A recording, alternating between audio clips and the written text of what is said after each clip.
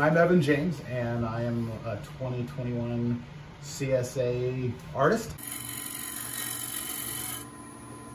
I've been a CSA member for many years and started this hobby in 2018, started kind of getting into wood turning then, and it's been something that I've just kind of has grown to be more of an obsession than a hobby. And we recently just added onto our garage, and I got to build this workshop as part of our garage, and so it's been a great opportunity to now have a space that I can come get up at 5 o'clock in the morning if I feel like it, and come out here and work until the sun comes up. We were kind of going crazy, stir crazy during the pandemic, and so we found a contractor that could fit us in last year, and we finished it in December.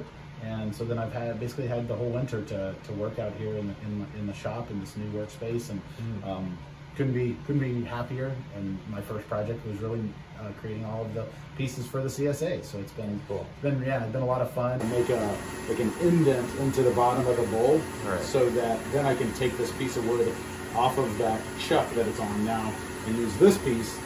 I'll just show you.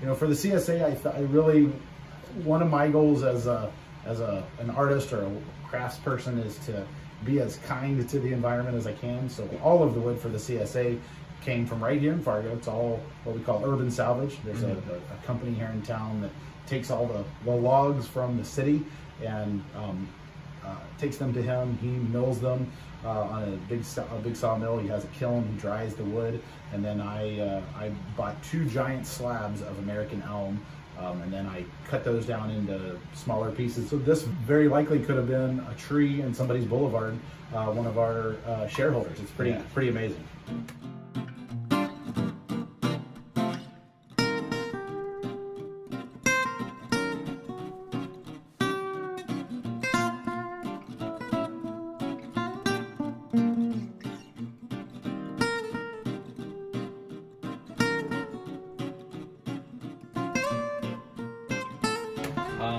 The one question I had was, you said all of them except one?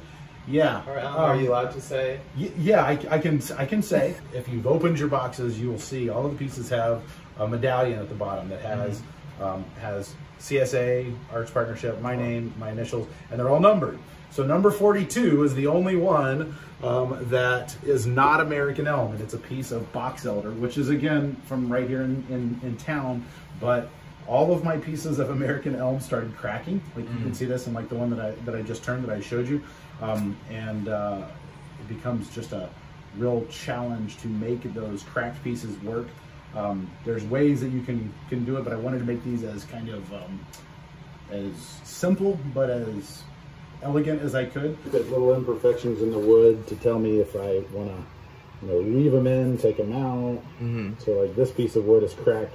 And you can tell this crack would probably go from here, and it's on this side of the wood too, which adds its own level of of complexity in terms of how to deal with it. Yeah. A lot of people would fill the cracks with an epoxy or something like that. I did use some black CA glue on some of the pieces, but to kind of fill in some of those cracks. But I got to the point where the wood that I had left was really cracky and was causing me lots of issues. So I finally just decided, for my sanity, I should probably just use one piece of box elder that I had been holding on to.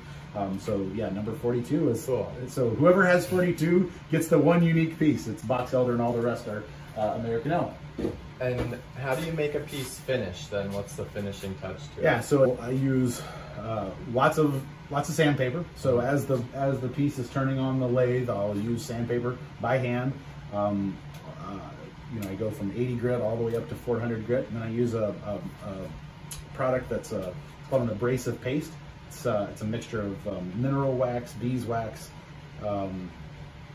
carnauba wax, and then it has pumice in it, so it has actual an abrasive in it, and that kind of does the fine sanding to make the pieces really smooth. I finished that, and then they're all of them are finished in walnut oil, so it's a food safe, natural product. They don't use any shellac or lacquer or anything like that, which a lot of people finish their, and that's why they all have kind of that more